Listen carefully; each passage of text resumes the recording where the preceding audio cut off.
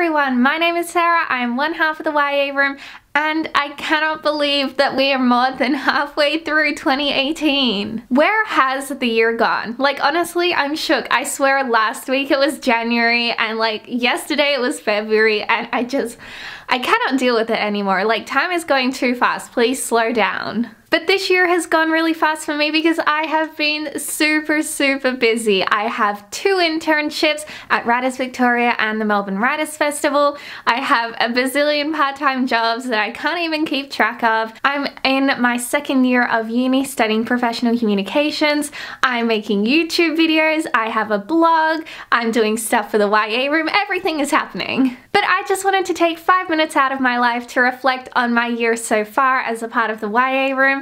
I feel like this year has been super successful for us. I'm so proud of what Alex and I have achieved, and yeah, I want to share that with you. This year, Alex and I have been lucky enough to host so many amazing book launches, and honestly, we are so honored that authors trust us enough to launch their book out into the world. The first book launch we hosted this year was the Attribution launch, written by Amy Kaufman and Jay Kristoff. I know you've all heard me rave about how much I love this series before, but I'm just gonna say it again. It is one of my all-time favorite series. I love it to pieces. Aiden, yes, love space, love all the characters, Katie, Hannah, Ezra. Oh my god, all of them.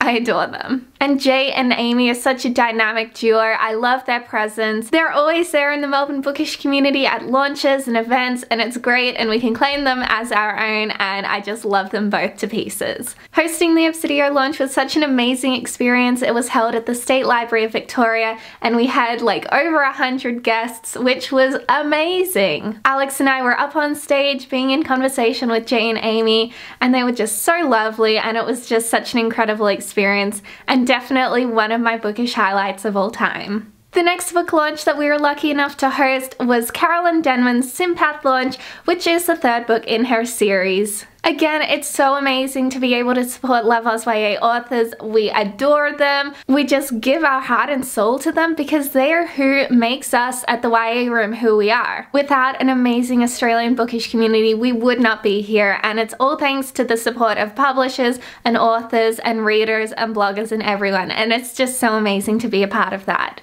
And the next launch that we were lucky enough to host was Mercy Point, written by Anna Snow Extra, which happened to be our July book of the month. While I personally wasn't able to be at the launch because I was away, I heard it went brilliantly. Alex was there to take the hosting reins. She did an amazing job. Yes, Alex, love you, thank you. And again, Love Oz YA, I love it to pieces. It's so great to support it. I loved Mercy Point. Oh my god, that twist at the end, don't even get me started. It's just a phenomenal novel, and you should definitely pick it up if you haven't already. But as well as hosting some really incredible book launches this year, we also had our first ever YA Day. Oh my god, it went so well. In case you didn't know, YA Day was a massive event we held at the end of January this year. We had 4 panels, 13 guest panelists, over 80 attendees, held at the Wheeler Centre. It was just so good. Oh my god, I'm speechless. I'm still so shook about that day. We spent months and months planning it and formulating panels and panelists and who would go with what, and it just all turned out perfectly without a hitch, and we could not be more proud of ourselves. If you came along, thank you so much. You're one of the people who made that event possible. We're really hoping to do another YA Day in 2019, so if that is something you're keen on, let us know, leave a comment, tweet at us, everything. We want to hear your support so we can make it happen again. But additionally to all the events we've held, we've also had 6 amazing books of the month, and I'm just so incredibly shook that I've loved every single one of them. Honestly, this year has been my year of reading. I have loved like 99% of the books I've read, and that just makes me so happy, and I'm so pleased to be able to read what I want to read and to be able to try new genres and try new books I haven't tried before. And it's just been an amazing reading year. As we had our YA Day in January, our first book of the month was in February, and for that one we read Love, Hate and Other Filters by Samira Ahmed. What an incredible novel. I just loved it to pieces. Love, Hate and Other Filters is a book about religion and family, and of course it has one of the cutest romances. I could not get enough of it. I just loved it. I'm such a massive supporter for diversity in books, so it was so great to see characters that are not normally given the spotlight highlighted in love, hate, and other filters. It was just such an enjoyable book from start to finish, and I cannot wait to read more of what Samira writes. And next up, our March book of the month was The Bells by Danielle Clayton. I absolutely loved The Bells. I know we had mixed opinions at our book meet when we discussed The Bells, but I could not get enough of this story. Oh my gosh, it was perfection. The Bells is a story about a group of girls who are given the ability to be able to manipulate their looks and manipulate the looks of others. They are called the Bells. The Bells are really prestigious and highly respected in society. However, Camilla soon finds that the reality of her situation is not as amazing as she once thought it would be. There is a really sinister undertone to her society, and reading all about that was just so much fun. I loved it. I need the second book in my life right now. This book was so good. Oh, definitely one of my favorite reads of 2018. The next book we read was The Astonishing Color of After by Emily X.R. Pan. Again, this was a novel that was getting really hyped online, so I was so excited to dive into it, and thankfully I loved it just as much as I hoped I would. This book is about grief and family and learning about yourself and more about the people around you, and it was just such a beautiful, heartwarming read. I loved the symbolism and the metaphors of the birds and the feathers, and I also loved the amounts of culture that was in this novel. Everything about this book was amazing. I just highly recommend you pick it up if you haven't already. You will not regret it.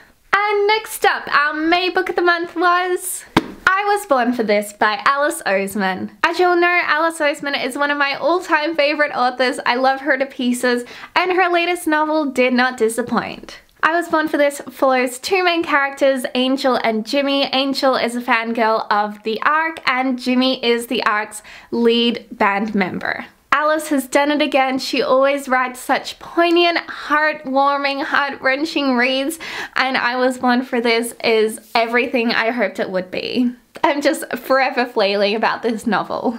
And then my June book of the month was one of my most anticipated reads of 2018, and that was Paper Fury's 1,000 Perfect Notes. Who hasn't heard of this book? Oh my gosh, it has been everywhere. Our favorite blogger, Kate, published a book and it's phenomenal, and I am never gonna stop screaming about it. 1,000 Perfect Notes is a book about music and family and friendship, and it will just stab you in the heart and won't stop stabbing you even after you turn the final page.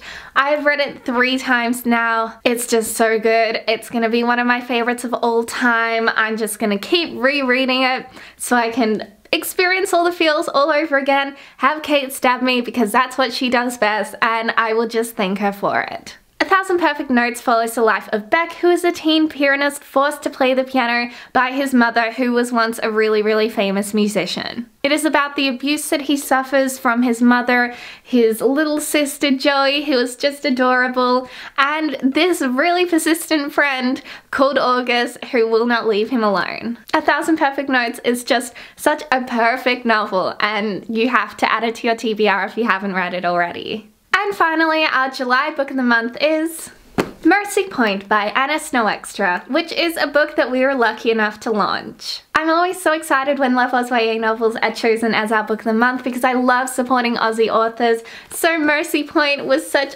a delightful pick. I went into this book expecting it was just going to be another mystery thriller novel, kind of like Fleur Ferris or Sarah Epstein, but what I got was very surprising and took a completely different turn to what I expected. This is a book that will keep you on the edge of your seat. I was constantly wanting to know what happened. It's about a group of teens who suddenly find out something that throws them all together, and then they have to work out what is really the truth, who's lying to them, and what this means and who they really are. The last few chapters of this book are like, that was one of the most surprising endings I've ever read. I'm not going to say anything, you just have to launch in and read it for yourself.